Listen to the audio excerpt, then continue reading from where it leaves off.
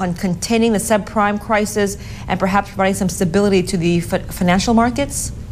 I think that what this does is this really shows how the credit crisis is really coming into play here.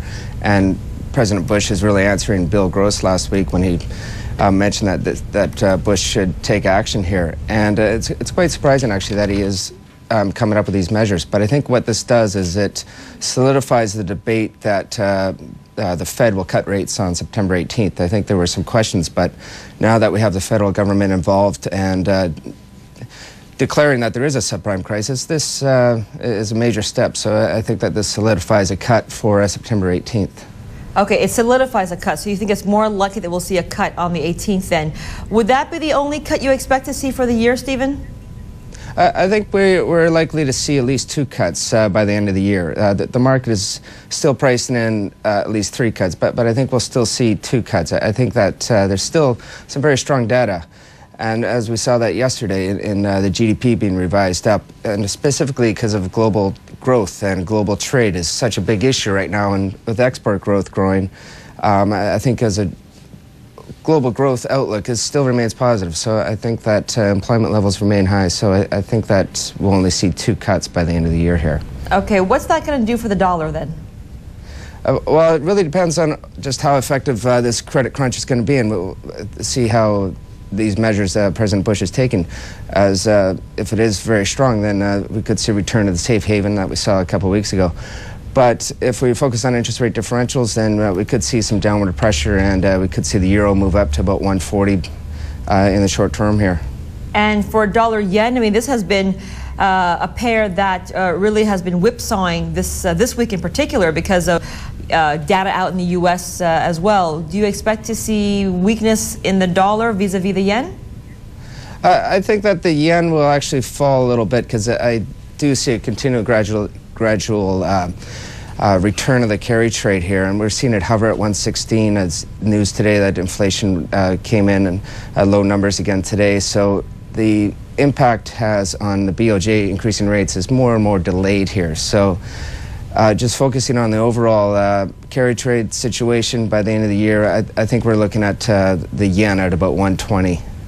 Okay, so you'd be shorting dollar yen right now then? No, sorry, long yes. Dollar yen right yes. now. Yeah. Okay, got it. Very quickly then, Stephen, if I could just talk to you about what's happening down under in Australia. We did have some stronger retail sales numbers out signaling that people are still spending quite a bit in Australia. Juxtapose that with what you see happening with the Aussie dollar for us, will you?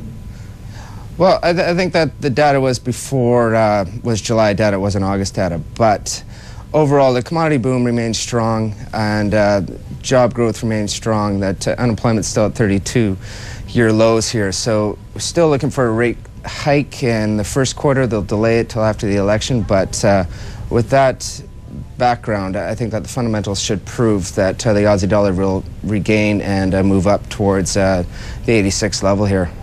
Okay, and that would be in line with the yen carry trade scenario that you see continuing throughout the rest of this year, right?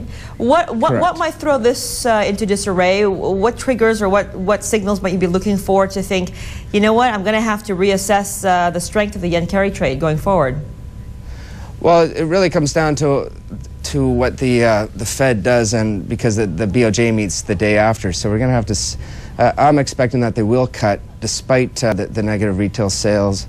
Or I'm sorry, I expect that the BOJ to hike rates and in September, despite the fact that they've had some data that does not really support that. But I still think they're going to try to normalize rates as soon as possible. So if there's a change in that meeting the day after the rate hike in the States, then I think that could have a major impact. So 2 very important days in mid-September. So I think that it's overall that BOJ meeting in September is very, very significant. Okay, let me get this straight. You expect a Fed rate cut in September. The day after, you expect the BOJ to hike interest rates, right?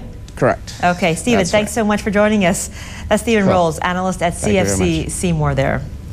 Well, don't forget, you can now get the latest business headlines on CNBC's new mobile news service that's specially tailored for your phone. Enter asia.cnbc.com on your cell phone, and you'll be up to speed with the latest market-moving stories.